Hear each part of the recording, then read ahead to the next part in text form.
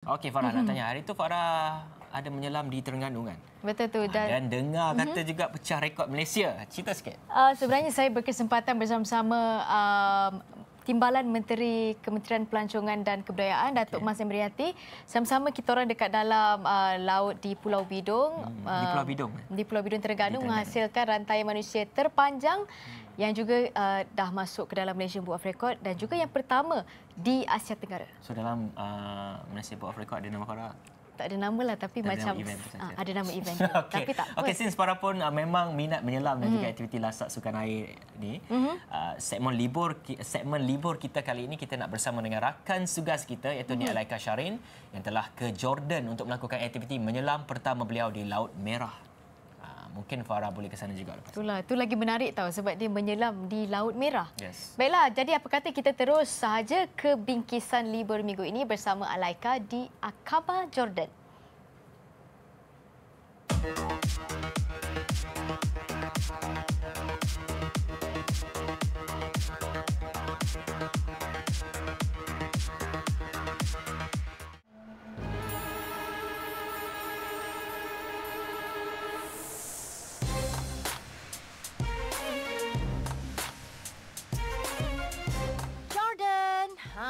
Jordan, sebuah negara yang memiliki lebih 100,000 tempat bersejarah.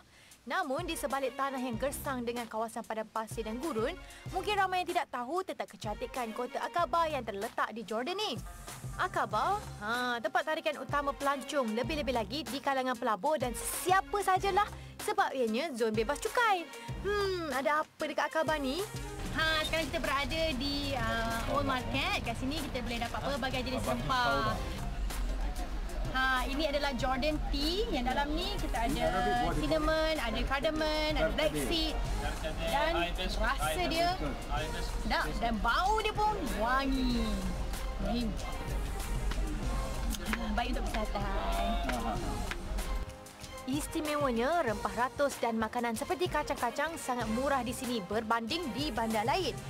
Tahukah anda, di Teluk Aqaba ni anda boleh buat pelbagai aktiviti air. Tepi laut, ya, ada pantai, boleh mandi, snorkeling dan bestnya boleh diving. Sekarang kita berada di Aqaba. Yeah. Kita nak naik boat. Yes. Kita naik boat, kita ada boleh diving, kita boleh snorkeling. Sekarang kita tunggu boat lah. We'll see how it's inside. Masya Allah, tengok ni air dekat pelabuhan pun jernih.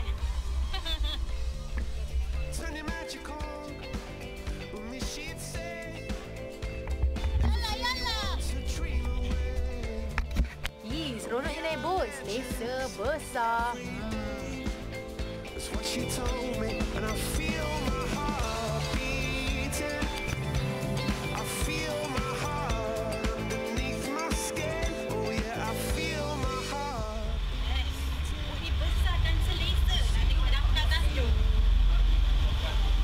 Kita tengah berlayar untuk ke tengah lautan untuk menikmati, orang kata nak buat snorkeling, nak buat diving.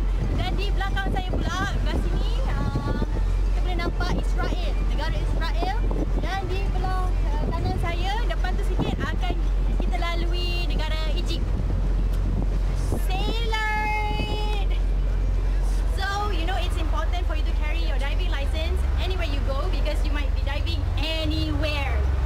So, here you go, my dive master. Hello, how are you?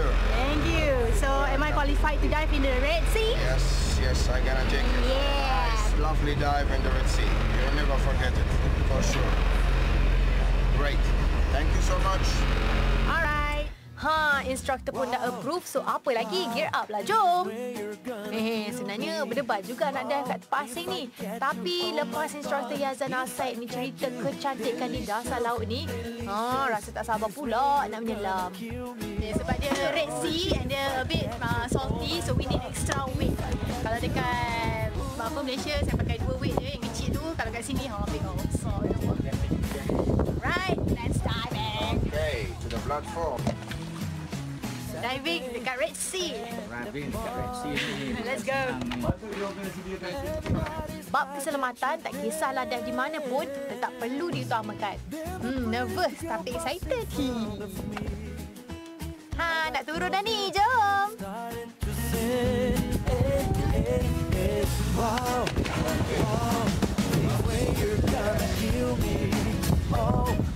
Mula-mula masuk tu terus jakun. Tengok kiri, tengok kanan, atas, bawah. Semua nak toleh, nak tengok semua benda.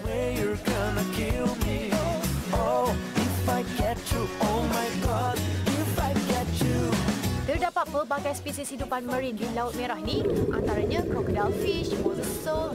Tengok ni lionfish pun ada. Ikan besar seperti grampus, dolphin dan shark pun ada di sini ya. Baby shark du du du du du. Everybody's tired that you dance. Then the prettiest girl passing in front of me. I got closer. Tenangnya ketika berada di dalam lautan ni. Kalau I dive jauh sikit boleh sampai ke Egypt ni. Sungguh bagus je kan. Ada banyak hidupan marin yang tak ada dekat tempat kita, ada dekat sini. Kosnya pula $10 ke $20 bergantung pada package yang disediakan. Ataupun tengoklah kita nak yang macam mana. Akhirnya dapat pergi makan jala gemilang di dalam Laut Merah. Yeay! Dalam tu ada banyak hidupan marin yang susah kita nak dapat dekat Malaysia. Banyak kat sini walaupun dekat tepi pantai je. Coral dia orang kata macam saya segar lah. Kat sini segar-segar. Cantik. Seriously. The Red Sea normally it's one of the best places where every divers it's a dream to come. It is because of the water temperature, because the life in the sea is very rich. We have like 666 kind of corals and fishes. Water temperature it goes minimum 21, that's in the winter time. It goes up to 28 in the summertime, so which is a good temperature for the divers. Also the visibility. Visibility normally is very clear water, so easy to dive and you can enjoy much more things, a lot of things to see. Ayuh, kita tengok pula mereka yang snorkeling ni seronoknya. Air dia sejuk dengan cuaca yang panas ni memang best dia nak berendam. Dengan snorkeling pun boleh nampak batu karang bawah tu cantik-cantik ya. Asyik ada yang jumpa penyu juga. So, apa lagi? Tepaslah tiket ke Jordan sekarang. Wow, wow, this way you're gonna kill me. Oh, if I catch you, oh my God, if I catch you.